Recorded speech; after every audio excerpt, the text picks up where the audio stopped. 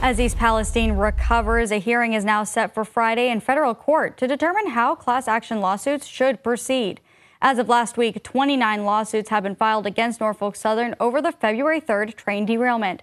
Plaintiffs say that the accident released toxic chemicals in the air and water that will have adverse effects on their health, homes, and businesses.